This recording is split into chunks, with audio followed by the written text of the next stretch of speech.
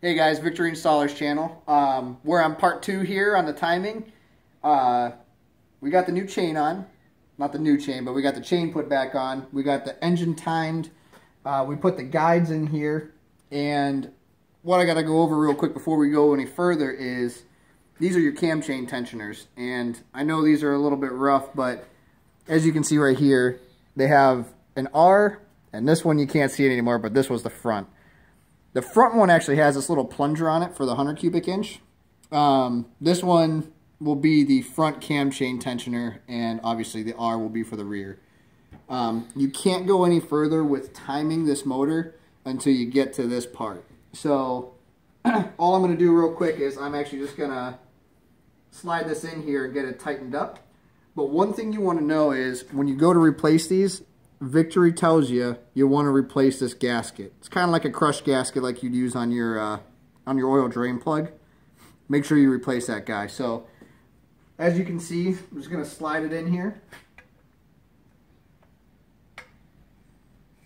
Give it a couple turns.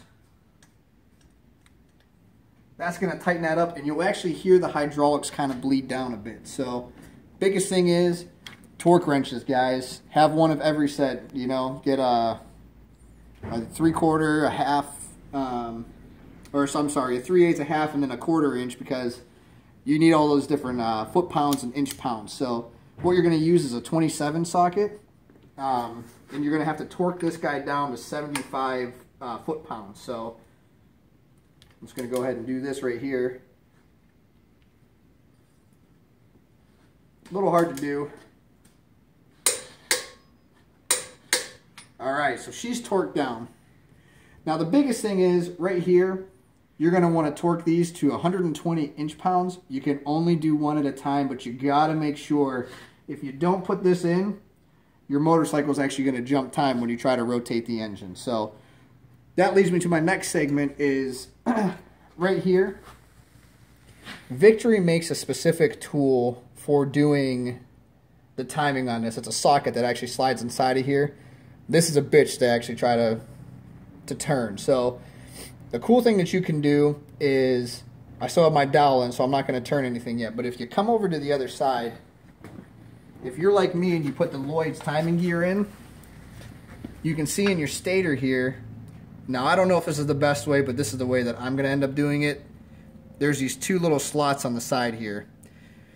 The only difference you're going to do is instead of turning it clockwise like you would on the other side, you're going to be spinning counterclockwise. So you're going to want to turn the engine this way to do everything to get the timing going. So a nice size wrench. You can get in there pretty close. And it does help having two people, but you'll be able to rotate this engine and have a little bit of force behind it. So just to recap a couple things real quick before you even start doing this. Make sure that you guys are on time. You'll see here, we're still up top. We have our two hash marks aligned with the top of the head. And like I said, make sure you torque this. This is 120 inch-pounds, and these are 100 inch-pounds that you want to torque these to.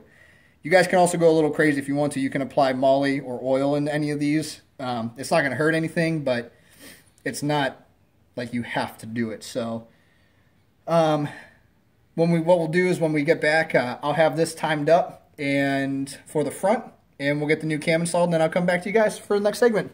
Thanks for watching, guys. Please subscribe if you like all the videos, and if you have any other further questions, make sure you always contact me. I have my email address ready for you guys, so just let me know. Drop me a line. Thanks for watching, guys.